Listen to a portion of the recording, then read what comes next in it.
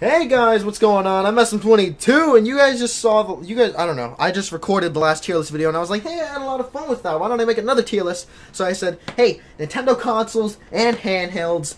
Okay, you guys are really gonna see me dish out on all this stuff. By the way, I do not have all of these consoles, but I have played a majority of them. So, yeah, okay, let's do this right now. Okay, here we go. We're gonna start off in the Virtual Boy tier. It's Virtual Boy, obviously. I never played the Virtual Boy, but I heard it was pretty bad. And honestly, I wouldn't want to because the freaking goggles just like giving you migraines, aneurysms, cancer. You know, giving you all that stuff. I don't even know. But Virtual Boy sucks. Die, Virtual Boy. Get out of here. Okay, we're going C tier now. Virtual Boy was the only one that I disliked. I like all of these, at least a little bit. Okay, let's start off in C tier. We're going to start off with my boy in C tier. We're going to start off with, you guys may be surprised by this. Okay, we're going to start off with the Game Boy Color at the bottom of C tier. I like the Game Boy Color. It's fine, but it didn't have as much impact as the Game Boy. And, like, it did have a lot of exclusive games on it. But most of the games, for me, at least, outside of Pokemon Gold, Silver, and Crystal, none of them really appealed to me all too much. So, honestly, like, it was basically just Game Boy 2, and that should make it better than the Game Boy. But I'm talking not what it can play. I'm talking exclusives to it. Like yes, the Game Boy Color can play every single Game Boy game, but those are Game Boy games. Those aren't Game Boy Color games, you know? Speaking of things that can play that isn't good at playing things, it is actually just kind of there. I mean, NES for me.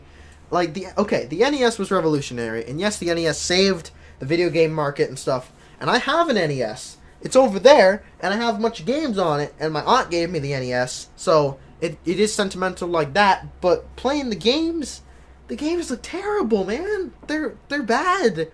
They're very bad. They're not good. Just looking at the NES and the SNES, there's a huge jump in quality. Like, have you ever played the old Super Mario Brothers? Yeah, you probably have because it's been released on every single console ever. Yeah, but it's bad. It's not good. It's like, it looks terrible. At least to me. At least to me it does. Like, hey, little editor's note right here. As I was editing this, I don't know why I said what I said. I'm not saying that the NES is bad. I'm not even saying that the games look too bad. For the time, they were okay. I'm just saying that although most other game consoles, like even the N64 and the SNES, their games have aged pretty well, a lot of NES games haven't. Like, they still have their charm. I still like playing NES games from time to time. But, that's pretty much what I mean. Like, it hasn't aged all too well. So, you know, let's get back to this video. Like, there are some good games on there. Like, The Legend of Zelda is pretty good. The original game is pretty good. But just, it's been, like, shot out of the water by by Nintendo themselves, honestly. Like, the NES is fondly remembered and everything, but it's like, it was made to be succeeded. Does that make any sense? It was made to be succeeded. That's pretty much what I'm trying to get at here. It was made to be, succeeded. That's it. Okay. Next up we have Game Boy in B. I didn't really play the Game Boy too much, but I like it more than Color, just because of the novelty of it. So there's not much I can say about that. Next, here we have Game Boy Advance as well. Kind of same reason. Like, there are a lot of games on the Game Boy Advance. It's a pretty good console. That's why it's kind of like right in the middle, because it's like, it had good games on it, and I like those games. But there are a lot of RPGs on this game, on the Game Boy Advance. Game Boy Advance is like RPG heaven. And I do like RPGs, but not all of them. I don't like all of the RPGs. All the RPGs, they're just kind of okay to me, okay? Next up here, we also have the N64. Now, the N64 was just, to me at least, it was like, okay. Like, N64 games are fun. Smash Brothers on the N64 is not good. It was the first Smash Brothers, I get it, and the N64 wasn't too powerful, but, like, I mean, come on. Like, the only one in that game who looks good is Jigglypuff and Kirby, and that's just because they're circles. Everyone else, like Donkey Kong, looks horrible. He's literally a stick figure. He's just a big stick figure with a giant head.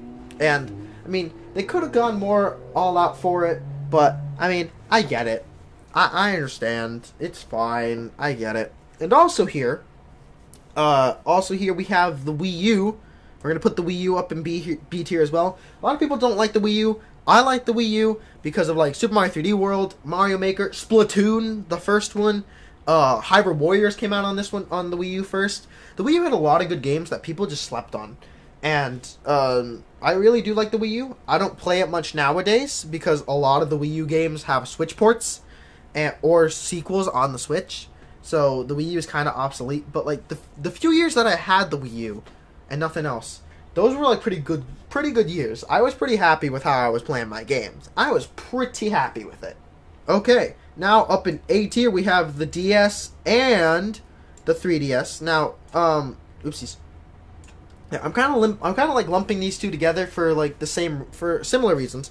DS games are really good. A lot of DS games are really good. My favorite Pokemon game of all time is on the DS, which instantly brings it up to at least like A tier because it can play my favorite Pokemon game of all time, Pokemon Black and White 2. The 3DS, it was my first Nintendo handheld. It was my first Nintendo console apart from the Wii, which wasn't really even mine. Like, my dad bought it when I was like 6, and I played the hell out of that. But yeah, he just, so my parents for my like 12th, no, wait, for my like 10th birthday or something, were like, hey, do you want a 3DS? And I was like, I didn't even know what a 3DS was, but I was like, yes, please. I think I was 11. So I was like, yes, please, I would want a 3DS. So I got one, and I loved it, and Pokemon X and Y were on it, and lots of good games were on it, but Pokemon, Sun and Moon and Ultra Sun and Moon were on it, which brings it down like a tier by itself. But, yeah, I really did like it. It was a big part of my childhood, honestly. And just, you know, it isn't any higher because of the fact that it was just, like, every single 3DS game was also on the Wii U. Like, nearly every single one had a Wii U version.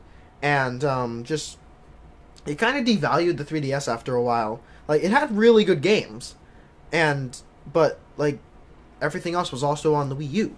So it was kind of like the Wii U and the 3DS were, like, shared, while at the same time they were, like, competing with each other. It's confusing. It is kind of confusing, actually, thinking about it. But, yeah. So, here, next up in A tier, we also have the SNES.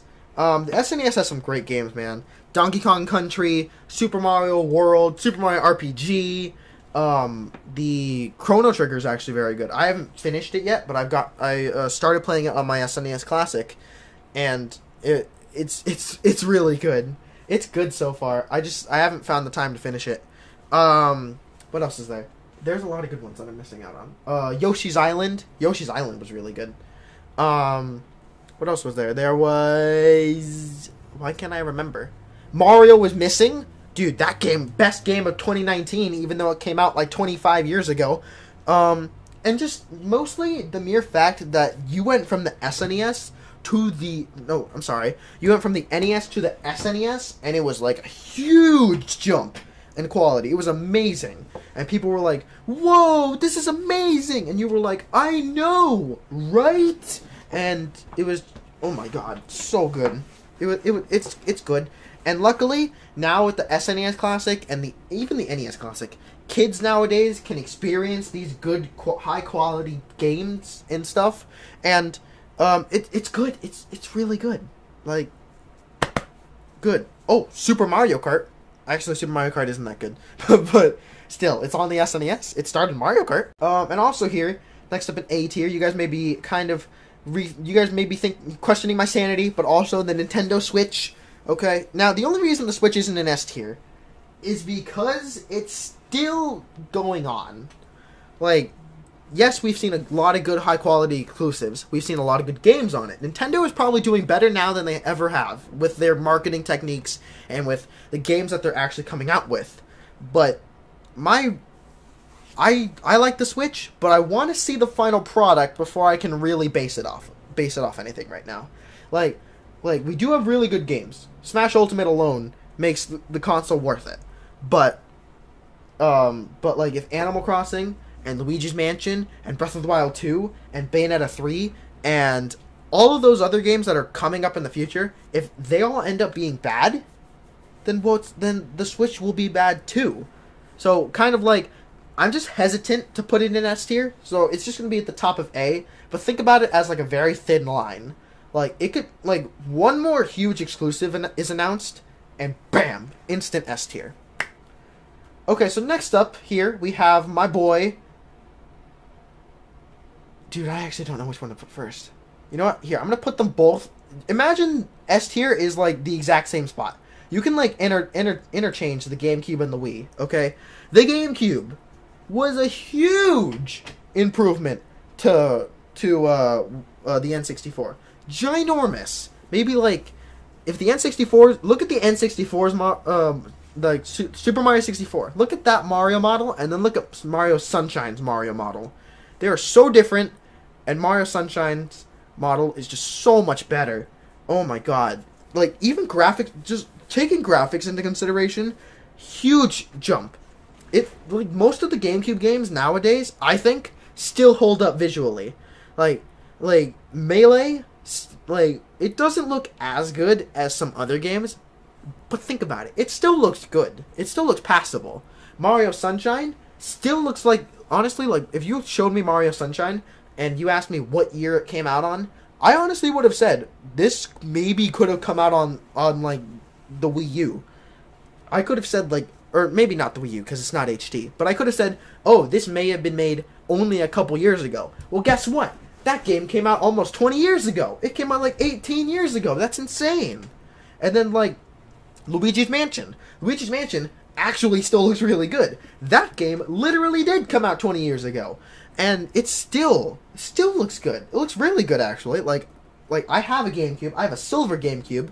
I recently got it, and I've just been playing the hell out of it. Luigi's Mansion, I've never played it before, but I'm playing it now, and it's really good.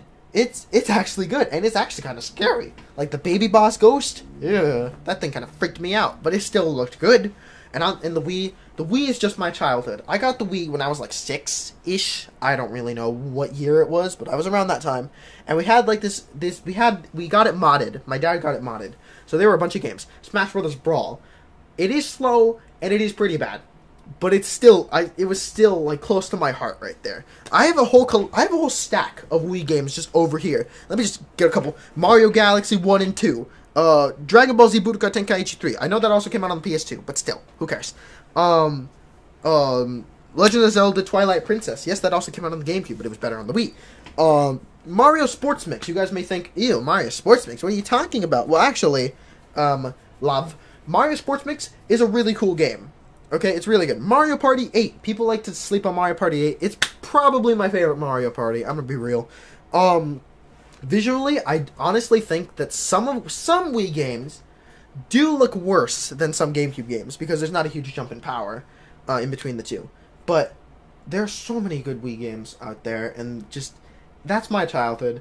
So think about GameCube and Wii. If they were combined, or like either way, I can't put one over the other. They are tied for first for me. Like, you can just you can move this around however you want. It doesn't really matter. These two, they're staying up here, whether we like it or not. So, thank you so much for watching this. Let me know what you guys think about the Nintendo consoles and handhelds, the tier list right there. Let me know, would you put Virtual Boy any higher than its own bottom tier?